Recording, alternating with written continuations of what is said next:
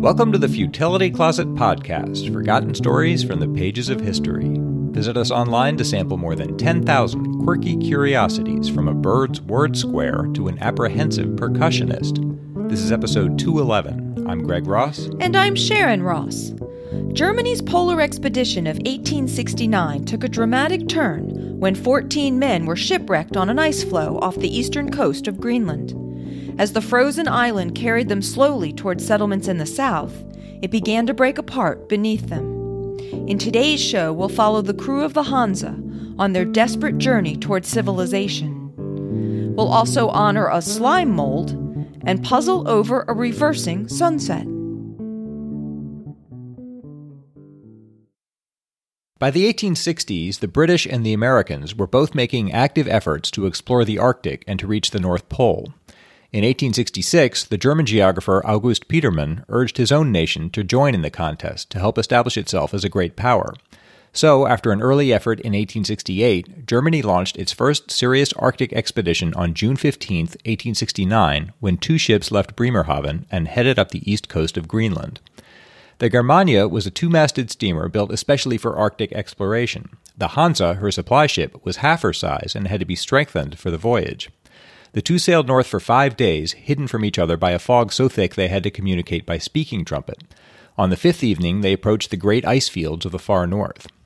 Their goal was to push as far as possible toward the pole, but in 1869 no one knew what to expect.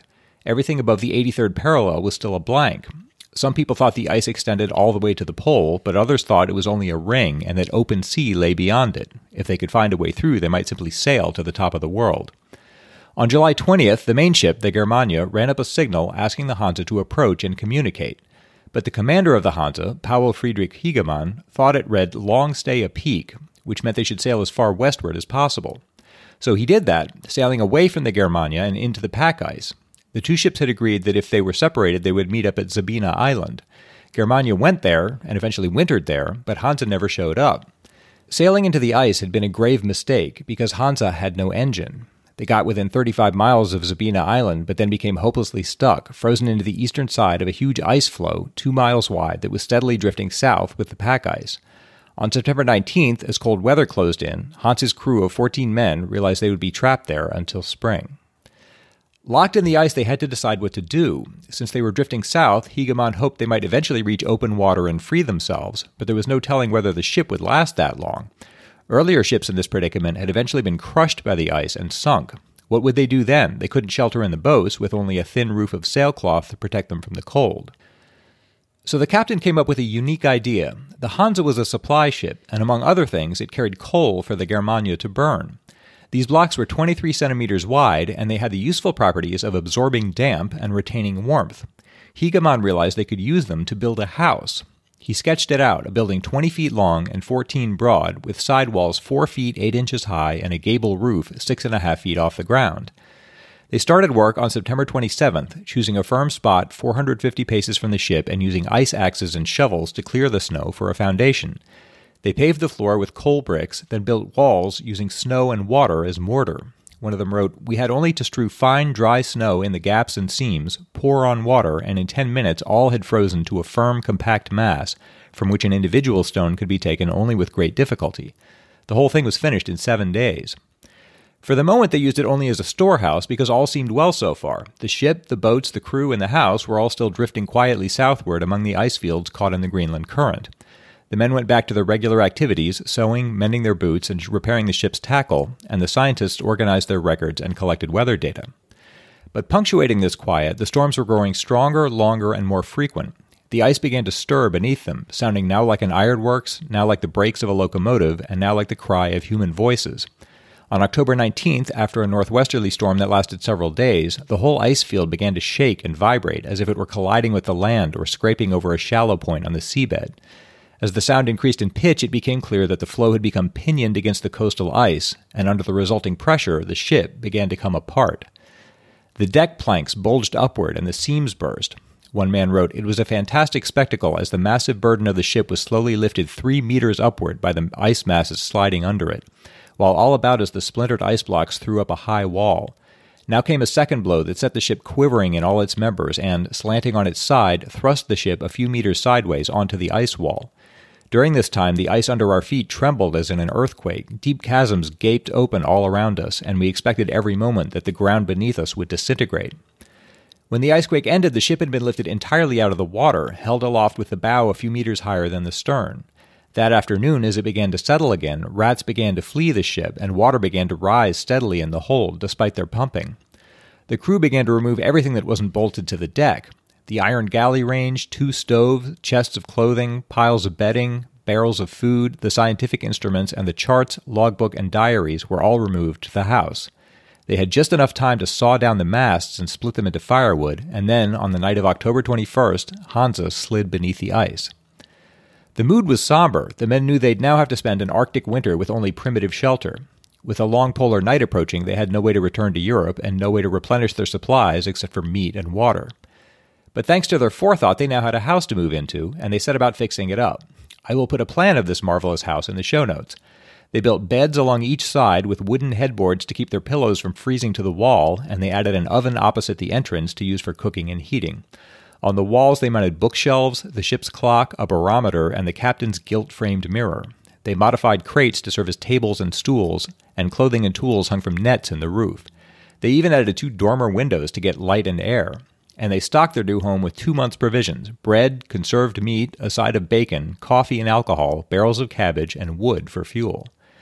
There was nothing for it now but to occupy themselves as the ice field drifted to the south. Hegeman wrote, "We were all actively employed, and daily order and regularity were rigidly kept up. They built furniture, sewed sails, chopped wood, studied, and explored the floe, which turned out to be about 7 nautical miles in circumference and about 2 miles in diameter. At first the house was bitterly cold, but it grew warmer and drier as the snow deepened around it. Everyone was healthy and, increasingly, happy." Hegeman wrote, "In our house it is getting more and more comfortable and, most importantly, dry. Thanks to that, we are all able to enjoy the best health." Second Officer Wilhelm Bode wrote that a newcomer might be astonished to find, quote, "with misery the greatest luxury, as in a bandit's hideout, poverty and wealth all mixed up. They spent the nights playing whist and keeping watch for Eskimos and polar bears, and during the day they hunted foxes, bears, seals, and walrus that might stray across the ice. As the winter deepened, the nights lengthened to 16 hours and more, and the temperature dropped to 29 degrees below zero. Storms kept the men in the house for days at a time, but the ice mass was holding together as they drifted south. At Christmas, they built a tree out of pine wood and birch broom, and they had saved some wax candles for the lights. They shared a glass of wine, exchanged homemade gifts, and ate chocolate and gingerbread nuts. Gustav Laube, the geologist, wrote in his daybook, "In quiet devotion, the festival passed us by. The thoughts which passed through our minds I will not put down. If this should be the last Christmas we were to see, it was at least bright enough." The peace did not last long. On the night of January 2nd, they heard a scraping, blustering, crackling, sawing, grating, and jarring sound under their feet, and discovered to their alarm that the floe had shrunk to 1/8 of its former size. They had passed over some sunken rocks that had broken it up. Where before the floe had been roughly circular, now it was a rectangle 1,200 yards long by 400 yards wide. On 3 sides, the house was now only 200 steps from the edge. The Greenland coast was only 2 nautical miles away, and they discussed trying to reach it in the boats, but they couldn't find a path to it through the floating ice. Their once secure world now began to come apart. Just 9 days later, at 6 a.m, the watch shouted, "All hands turn out." The floe had split again, carrying away their stack of firewood, which had been only 25 paces from the house. They carried the boats into the middle of the floe and cowered by them all day, waiting for the end, but it never came. The floe was now only 150 feet in diameter. Hegeman wrote, "It was a miracle that just that part of the floe on which we stood should, from its soundness, keep together." They had now drifted into the narrow sea passage between Iceland and Greenland, which forced the floating ice close around them. The floe had become both a haven and a hazard. It was carrying them steadily toward civilization, but it was constantly threatening to collapse before they reached it. On January 14th, with a noise like thunder, the floe split a 3rd time, and a fissure 6 inches wide opened directly under the house. They emerged to find they were now bobbing in the sea on a shard of ice barely 100 paces across. Half the men crept into the boats, and the rest stayed in the house, though its door had fallen in and the roof was gone. Hegeman, who spent the night in a boat, wrote, "This night was the most dreadful one of our adventurous voyage on the floe. The cold was -9 degrees Fahrenheit. Real sleep, at least in the boat, was not to be thought of. It was but a confused, unquiet half-slumber, which overpowered us from utter weariness, and our limbs quivered convulsively as we lay packed like herrings in our furs." For 5 nights they slept in the boats and spent their days building a new house, half the size of the first one. It could hold only 6 men, so the rest had to remain in the boats. They were all increasingly filthy. blackened by the coal walls of the house, smoke from the lamp, and the dust from the stove, but they were still hopeful. At the end of January, yet another piece of the floe broke away. The water here was transparent, so they could see that the remaining ice was 30 to 35 feet thick, perhaps still enough to sustain them if no more splits occurred. Their one chance now was to drift into open water where they could take to the boats and try to reach an Eskimo or whaling settlement at the southern tip of Greenland. For the next few days, they drifted slowly south, passing under icebergs 100 feet high. On the 1st of February, they caught a glimpse of some seals, as well as a raven and some seagulls. A fox appeared at their house and grew so bold that he would fetch meat that they threw from the galley, and eventually allowed himself to be stroked. Hegeman wrote, "The creature caused us much fun. It never entered our heads to capture him." The rest of the month passed quietly, and the weather grew fine. Ice and icebergs crowded around them, but they caused no damage to the floe. By March 18th, they calculated they'd traveled 600 miles down the coast of Greenland since leaving the Germania. By Easter, spring had returned, and the days grew longer, but even by the first days of May, there was still no open water. As the floe changed shape in the warmer weather, some items appeared that they thought they'd lost, including a carpenter's chest. The house began to fall apart, and its roof started to leak. Before, it had stood in a little valley on the ice. Now it was on a hill.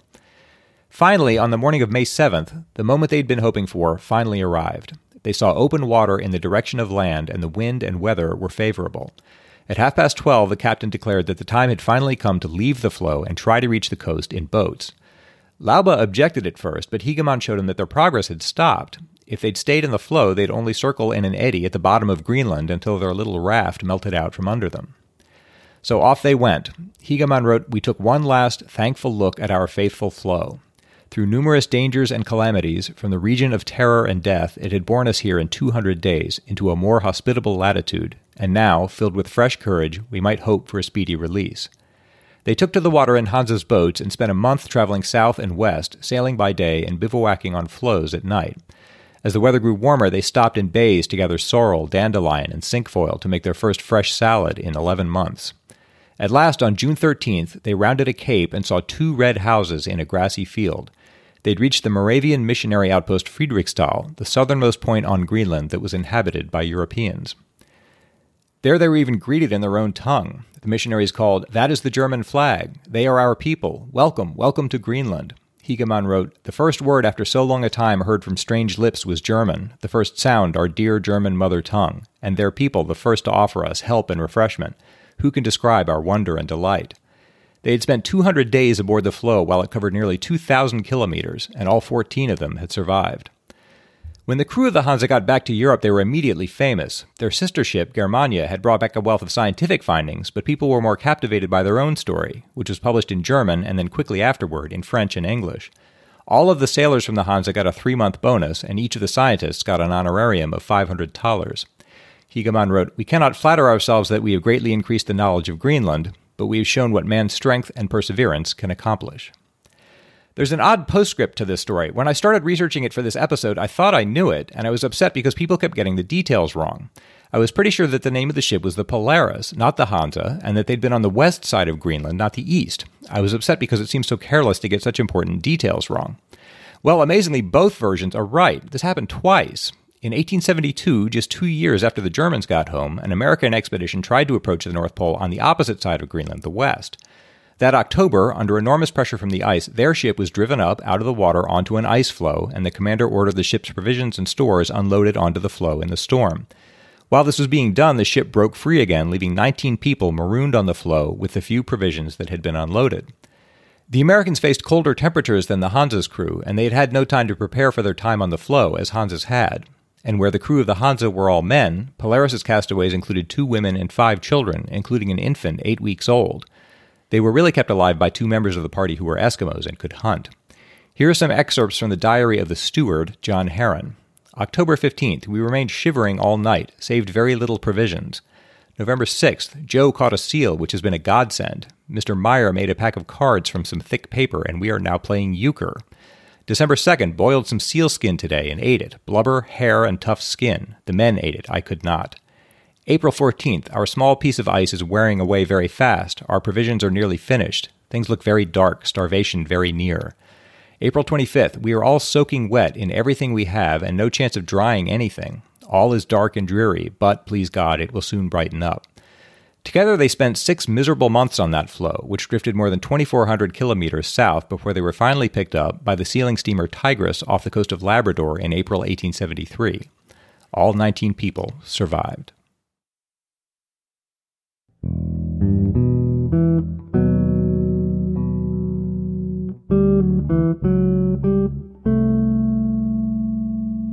Jeff Henry wrote, "Hello, Sharon, Greg, and Sasha. I was listening to the segment on goose-chasing border collies in episode 206 and was reminded of Piper, the airport canine. Piper patrolled the Cherry Capital Airport in Traverse City, Michigan, keeping the runways free of geese and other wildlife that could be a hazard to aircraft.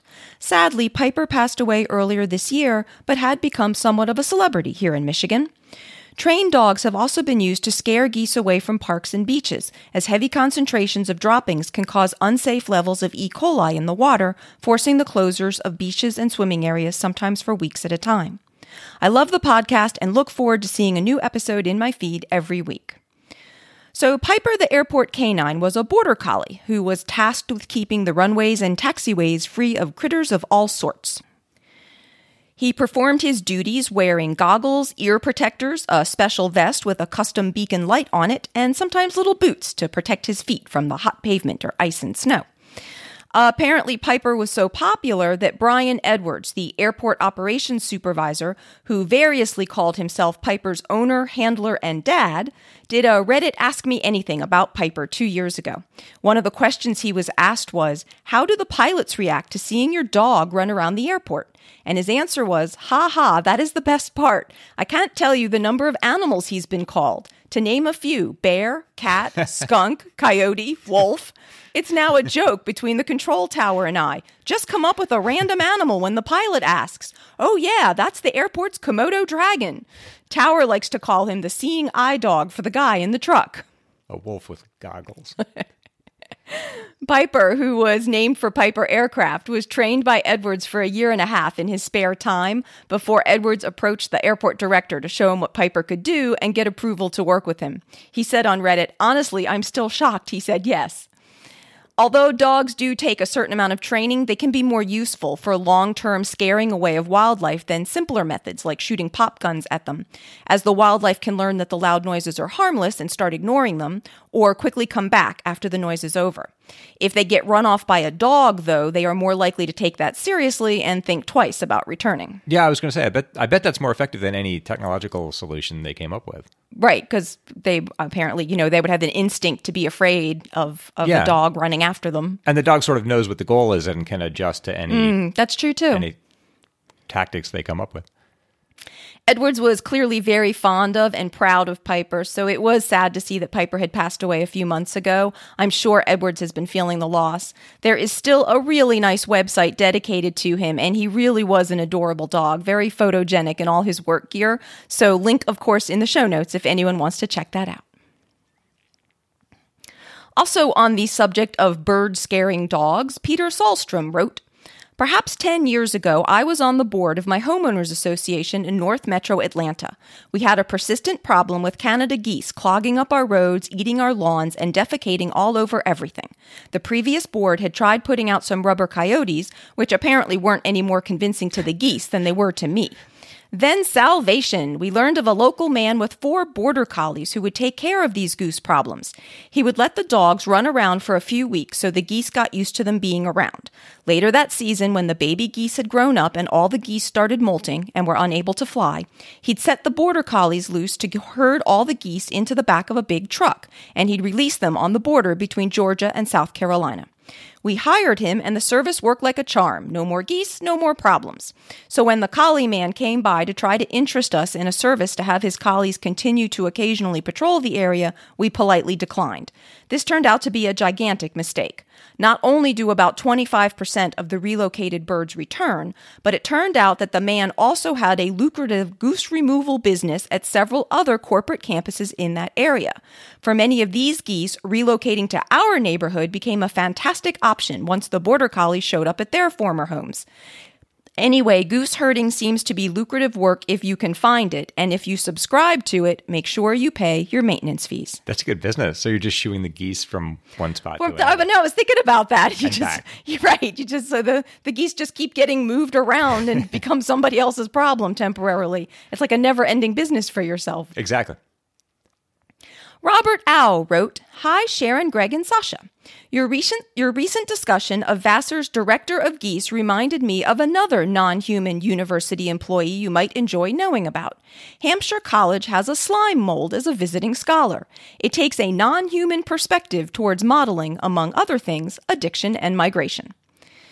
The website of Hampshire College in Amherst, Massachusetts lists Physarum polycephalum as a visiting non-human scholar that began teaching at Hampshire in the spring of 2017 and notes that the slime mold is the first non-human scholar in residence for the college. Physarum polycephalum, whose name means many-headed slime, is a plasmodial slime mold, an enormous single cell that has thousands of distinct nuclei but that acts as a unit, with its different parts exhibiting cooperative behavior that's intended to optimize conditions for the whole organism. Experimental philosopher Jonathan Keats, who invited the slime mold to the college to model various scenarios of human social problems and hopefully offer solutions, said of these superorganisms, "Their self-interest is inseparable from their collective interest. The same is true of us humans, only our society doesn't realize it yet." Keats and other fans of the slime mold feel that these organisms can help us to think about and see the world freed from our usual human biases. Keats said, "We can look to the slime mold as a way of being able to see how we might behave for our collective good." Although P. polycephalum has no brain or central nervous system, it appears that it can still remember, learn, and solve problems. Experiments find that slime mold will remember where it's already been when exploring a new environment and learn a maze in order to get to food most efficiently. Slime molds can also learn that a substance, such as salt, is irritating but non-harmful, and then learn to put up with it in order to get to food more quickly. Even more interesting, when you combine a slime mold that has learned this lesson with other naive slime molds, the new fused organism shows the results of the learning. And this holds even if you split the naive slime molds back out from the fused organism. They still show the learned understanding that the irritating substance isn't harmful. That's fascinating. And they don't have a brain. And they do not have a brain. That's hard even to understand. Yeah, well, we tend to think of things from a very human-centric point of view, right? So if you don't have a brain, you must not be able to think. Slime molds have also been shown to solve networking problems, such as modeling transportation systems. For example, if you place a slime mold on a map of the U.S. and put food sources at major cities, P. polycephalum branches out to create a pattern that is very similar to the U.S. highway system. This experiment has been successfully replicated with maps of several other countries, as well as the train system around Tokyo. Given that the slime molds can recreate these systems in a matter of hours or days, as opposed to the decades that it took humans to design them, it's hoped that this ability could be used to help figure out, for example, the optimal placement for public health clinics to serve rural populations. And by the way, when these highway replication experiments were run on the maps of a number of countries, the slime mold's branches most closely correlated with the highway systems of Belgium, Canada, and China, suggesting that the highway systems of these countries are the most efficient in terms of minimizing the travel distances between population centers. That's amazing. It's a shame they're called slime molds because it's kind of an off-putting name. It is a little off-putting. Seriously, that's really fascinating. It's hard to kind of take them seriously, huh? And so I'm sure I have not done justice in describing these unique creatures. So for anyone who is interested in learning more or seeing P. polycephalum model a transportation system, I'll have links in the show notes, including to a TED Talk video that's a good starting point for appreciating these truly unusual organisms. In episode 206, I also discussed a potential treatment to kill varroa mites, parasitic mites that can kill honeybees. Eric Knutson wrote, "Hello, Greg, Sharon, and Sasha. Call it a tempest in a teapot, bee pot, But the quote you read on the podcast from the American Bee Journal, "If you don't worry about Varroa, you're either wildly ignorant or not a beekeeper," is actually a pointed barb directed at natural beekeepers such as myself who do not treat for the Varroa mite. We've been called everything from bee havers to terrorists, I'm not kidding, by establishment beekeepers such as the folks at the American Bee Journal. It's hard to convey just how controversial this topic is. The reasoning those of us in the no treatment camp follow is that we should keep bees that are naturally resistant to pests like Varroa, rather than keep bees that need to be propped up with chemicals. The bees I keep here in Los Angeles are feral, which is to say that they've been living without tending for many years, and relocated from places such as walls, electrical boxes, trees, and kitchen vents. We no treatment beekeepers rely on natural selection to provide us with healthy stock. Keep up the great work. I had actually thought that the comment about people not worried about Varroa was directed at people like me, as I will freely admit that before David Bismarck's email on the subject, I was completely ignorant of the issue. But I had no idea that I was walking into a controversial subject, though sometimes it does unfortunately seem that there are rather few human endeavors that don't manage to give rise to at least some amount of controversy. So thanks to Eric for that perspective from the other side, and maybe there is still more that we humans have yet to learn about cooperation from slime molds. And now for a story that I happen to see that manages to combine dogs and honeybees. A Maryland state employee is training dogs to inspect beehives for foul brood, which is a bacteria that can be spread from hive to hive with very harmful effects on bee populations. This can be a serious issue as honeybees are often sent around the country to pollinate crops, and the beekeepers don't want to be sending this bacteria with them.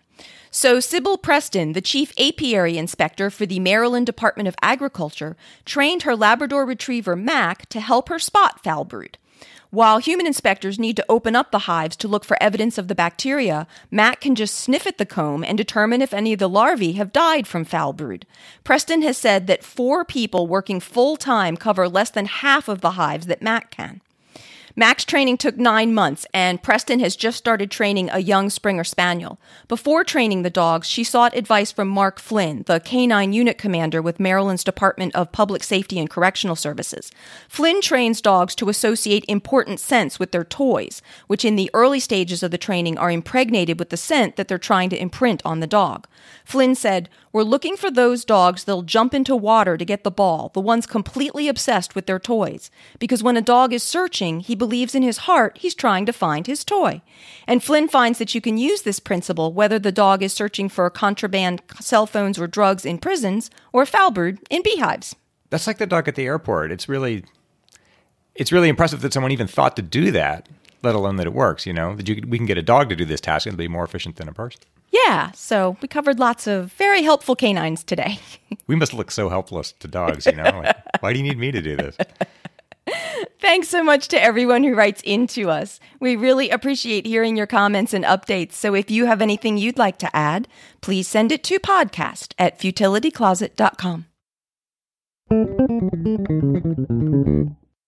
It's Greg's turn to try to solve a lateral thinking puzzle. I am going to give him a strange-sounding situation, and he has to work out what's going on, asking only yes or no questions. This puzzle comes from Dan Lardner. A man is seated by the ocean one evening, and never leaving his chair, he observes the following phenomenon. He watches the sun set, and after about half of it sinks beneath the horizon, he sees it slowly rise again until the full disk of sun is visible again in the evening sky. It continues to rise for several minutes, whereupon it is seen to change direction and set again, this second time setting completely, not to rise again until the following morning in the east, as is customary. How can this have happened? And Dan says, it should be noted that the man is completely sober in the event, and the sighting is not attributable to any sort of hallucination or delusion, and maybe he wants all of that noted because this actually happened to him. Oh, really? Yes. So That's he was sober and he wasn't hallucinating. Okay, the first thing I think of is like the midnight sun, like this is something to do, it takes place in high latitudes near the pole? No. Yeah, that was the first thing I thought of when I was originally reading it too, but there is a different answer. Even that doesn't really work, but... okay, do I need to know specifically where it happened? That might help. Did it happen at a certain latitude? No. I mean, is that the important so. thing? No. You say he never leaves his chair. Is that artfully worded? I mean, is the chair stationary, and is it an ordinary chair, and does it matter? You're asking way too many questions. Do we need to know more about the chair? That might help. Is the chair on the surface of the earth? I'm going to say no. Wow. Is it above the surface of the earth? Yes. Is it in a vehicle of some kind? Yes. Wow. Okay. So the apparent motion of the sun, is that due to the chair's movement? Some of it. Okay. Is the man's occupation important? No. He's not like an astronaut or something. Correct. So a man sitting in a chair that's in a vehicle above the surface of the earth that's moving. He sees the sun setting in the west, starting to set. Yeah. But then it rises again. Yes. You look very careful. Yeah, yeah. So you said something that you made a little jump. You made a little bit of an assumption or a jump in something that you've said. So one part of what you said isn't completely right. A man sitting in a chair that's above the surface of the earth and moving. Is all of that true? For part of this, yes. For part of this. Does it start on the surface of the earth? The chair. The chair is not on the surface of the earth. Is it not in motion through all of this? Correct. Okay, so it starts out stationary and then Yes. moves up? Yes. And that would explain why the sun comes back into view? Yes. Because he's rising. Yes. So we can see further over the horizon. Yeah. But then does the chair come back down again, and that's why the sun seems to drop again? No. Okay, so the chair just goes up Yes. and stays, I guess, however high it goes. Yeah. So then the sun just keeps setting as it normally would and just Yeah. disappears over the horizon Right. and then rises in the east the next day. So he's in a chair that Yes. goes up. Is it in a balloon? You said some kind of vehicle? No. But It's in some kind of vehicle that rises above the surface of the earth. which would be An airplane? an airplane. That's what it is. Dan says, the man began his sunset gazing while seated in the cabin of a commercial airliner awaiting departure at Los Angeles International Airport. As the airplane took off, it gained altitude quickly enough to change the observational angle of the sun relative to the horizon such that the sun was seen to rise back up over the ocean. As the plane leveled off at cruising altitude, the normal rotation of the Earth caused the sun to set again. That would be neat to see, to actually watch Yeah, that. and that's why he said it happened to him. So thanks to Dan for that puzzle, in which we are very glad that nobody died in the making of it. Very glad. And if anyone else has a puzzle for us to try, please send it to us at podcast@futilitycloset.com. This podcast is supported primarily by our fabulous listeners. If you would like to help support our celebration of the quirky and the curious, you can find a donate button in the support us section of the website at futilitycloset.com. Or you can join our Patreon campaign, where you'll get outtakes, extra discussions on some of the stories, more lateral thinking puzzles, peeks behind the scenes, and updates on Sasha, the official Futility Closet mascot. You can find our Patreon page at patreon.com/futilitycloset or see our website for the link. At our website, you'll also find over 10,000 concise curiosities, the Futility Closet store, information about the Futility Closet books, and the show notes for the podcast. If you have any questions or comments for us, you can email us at podcast@futilitycloset.com. All of our music was written and performed by Greg's outstanding brother, Doug Ross. Thanks for listening, and we'll talk to you next week.